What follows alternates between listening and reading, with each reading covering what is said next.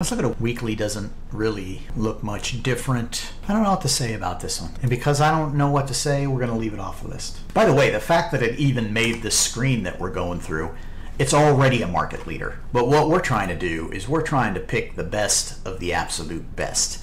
And we do that based on activity, not hopes and dreams. So here you have your shakeout. It's gone into another consolidation. So this one has a potential buy set up in it right now. You're going to buy, I would buy a breakout at 155 with a stop loss around 148. If I'm going to risk 200 bucks, this says buy 13 shares. Well, okay. I don't know that I'm going to trade it or not, but I'll put it on the list so you can take a look at it in your own time. Monday.com, have no idea what this is. There's your box. There's your shakeout. Huge consolidation. Let's take a peek at a weekly real quick. A weekly chart has a run up followed by a shakeout, run up followed by a shakeout, run up followed by a shakeout. That's accumulation almost always.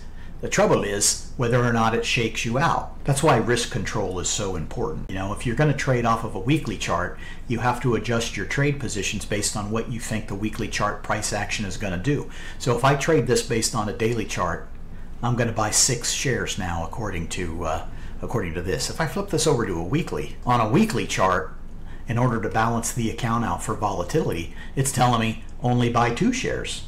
Why?